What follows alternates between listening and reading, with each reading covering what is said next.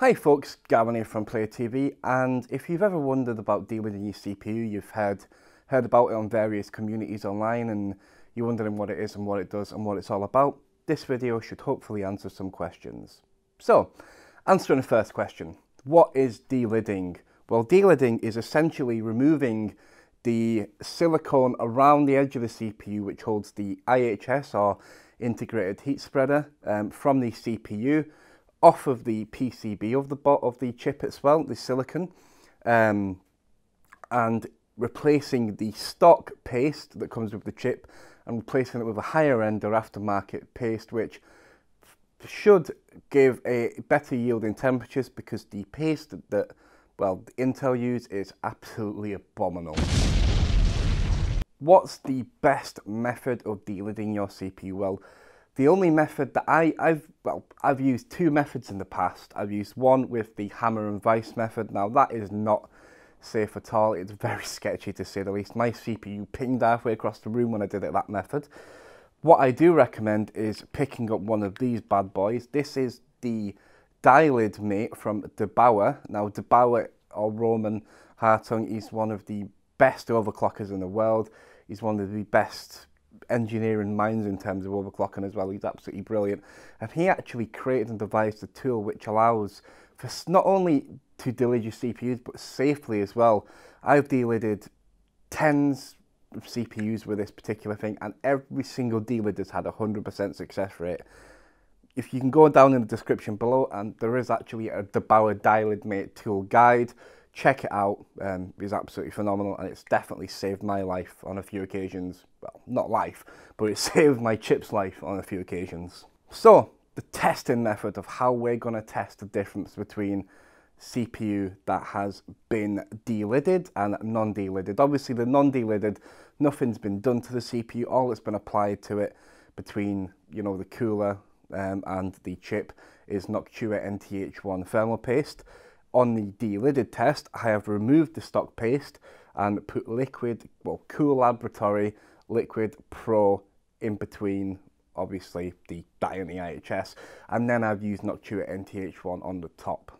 Also, to point out, the testing method that I used, I basically run Prime 95 with AVX enabled for 5 minutes, as you can see, for both at stock, with the stock paste and after the delid. So the testing is pretty consistent throughout. In terms of test setup, we've used the, as you can see, we've used the Asus Z270 Maximus 9 Apex. We've also used the Intel Core i7-7700K, which was this one. We used Ballistics Elite 3000 MHz DDR4. We used the Be Quiet Dark Power Pro 11 1000 watt power supply, and we used the Corsair H100i V2 CPU cooler. I'm gonna be giving delta temperatures, which is basically room temp, which is basically, sorry, ignore that. It's core temp minus room temp gives you the delta temp, and it's a more consistent way. You can Google it. It's very, very consistent. It's a lot easier, and you get more accurate results than just, you know. Room temperature does change the temperature of your CPU. And the ambient temperature at the time of testing for the delidding was 20.1, but I've done all the calculations, all the mathematics for you, so you can easily digest it. So basically, the difference that I yielded from delidding the CPU, the i7-7700K, I got a difference, an average difference, you can see, I'll put it up here. I've got an average difference of 18.75 degrees delta. So just by delidding the CPU, changing the stock thermal paste, and, you know, applying Coolab's liquid metal paste, still using the same thermal paste between the IHS and the CPU cooler, I got nearly 19 degrees on average, you know, cooler. Now that can be the difference between thermal throttling or even a system shutdown and having a very cool running CPU, because let's be honest, having a CPU that's been heavily overclocked at 1.375 volts on a nice all-in-one cooler running below 80 degrees at maximum load with AVX is a very, very good temperature. Obviously temperature differences at stock are going to be a lot a lot different. It's going to run even cooler. You're probably not even going to hit 60 degrees with a Delidded chip. So obviously, as you can see, as I've said, you know, the proof is there in the pudding. Everyone gets different results, but in my opinion, I hope this sort of helps. This video helps you debunk the myths between Delidding your CPU and is it worth it? In my opinion, it's definitely worth it. 19 degrees is a very good saving on average.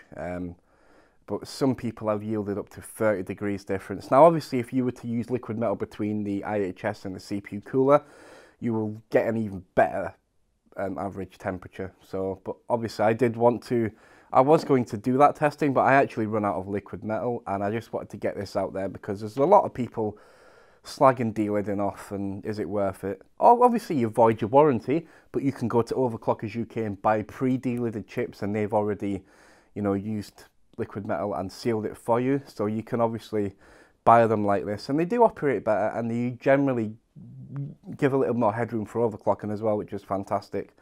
But yeah, if you like this video, please leave a like. Leave a comment in the description below. Not in the description below. Leave a comment below.